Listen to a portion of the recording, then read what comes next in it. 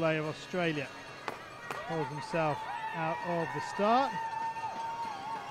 He's playing World Cup podiums, but no Paralympic or World Championship medals.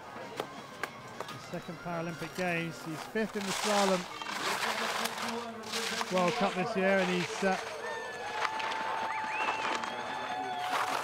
seventh in the super combined standings. So just keeping an eye on that blue pole that he dislodged from the snow.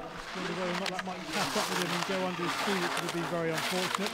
But Gourley doing a good job on these top turns, the LW 682 category. The same as Bugayev. He's up the clock 1.59 off the pace. Now, he's going nicely in the Super G before he skied out. Seventh in the downhill. What can the Australian do here? 50.3, Bugayev's tie. Gourley struggling with the line. Gets it back but has to shave off speed. And he's fourth, 3.33 off the pace.